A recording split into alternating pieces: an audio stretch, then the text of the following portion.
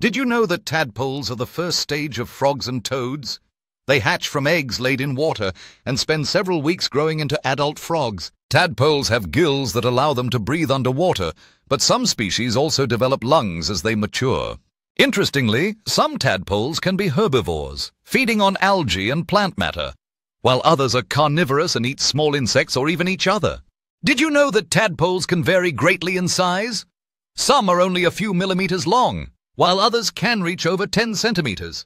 Tadpoles have a tail that helps them swim efficiently, but they shed this tail as they transform into adult frogs during metamorphosis. Certain species of tadpoles can survive in harsh conditions, including temporary or polluted water sources, by staying dormant until better conditions arrive. Some tadpoles develop specialized mouthparts to scrape algae off rocks or ingest different types of food, adapting to their unique environments. Did you know that the process of metamorphosis from tadpole to frog usually takes about 12 to 16 weeks, depending on species and environment? Finally, tadpoles play a crucial role in their ecosystems, helping control algae levels and providing food for fish, birds, and insects.